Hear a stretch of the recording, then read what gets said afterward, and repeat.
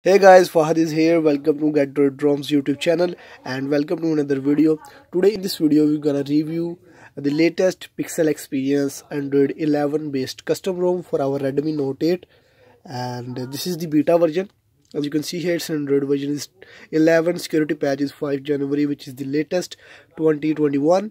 And you can install any custom kernel, and the ROM is pretty awesome. We will talk about the stability and the features, and I will also show you how you can install it on your Redmi Note 8 and Note 8T. So without any further ado, let's get started. Sorry for the late update, and yeah, sorry. So this is the Pixel Experience unofficial beta version based on Android 11 for our Redmi Note 8, and this is pretty awesome. As you can see here, Gcam is working pretty much fine.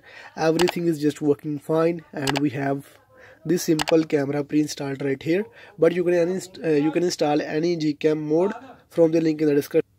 And the overall performance is also pretty much awesome. As you can see here, the all animations are also played very well, and the app opening speed is also good, and the gaming performance and overall performance is just awesome.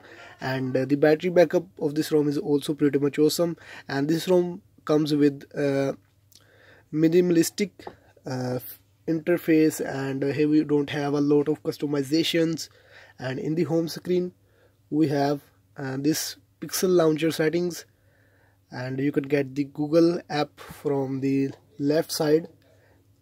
And here we have in the dock we have the suggestions. If you pin any application, as you can see here, you can pin it right away, and if you remove it, it will show you some suggestions right here. Now let's dig into the settings. Video calls, Wi-Fi, Bluetooth, hotspot, everything is working fine. No need to worry about anything. The 4G is also working, VoLTE is also working. And in the settings, first of all, we have the Wi-Fi network and internet connected devices, apps and notifications, battery. In the battery performance of this ROM is also pretty awesome. Here we have the battery saver, adaptive battery, turn on the light when charging, battery percentage. For the status bar, you can turn it on or off. Then we have the display, and the display we have brightness level, dark theme, you can turn it off if you want, and you can also schedule it. Then we have the night light, adaptive brightness, styles and wallpapers. In the styles and wallpapers, we only have this wallpaper pre-installed, but you can install a lot of amazing live wallpapers by watching my previous videos. Then we have the styles. From here you can pick up any style. Here we have 6 styles pre-installed. You can create your own by clicking on the custom button, and in the grid you can change the application icon grid for your launcher. So after it we have the screen timeout, auto rotation, colors. You can change the color profile from right here for your display. Then we have font style, display size, screensaver, and double tap to wake, which is working fine, but we don't have the double tap to sleep option in this ROM.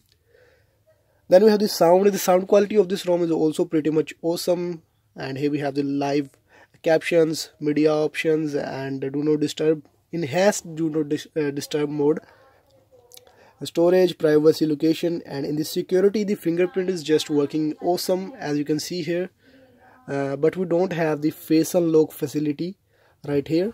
Let me check in the smart lock, and as you can see here, we don't have the face unlock in this ROM.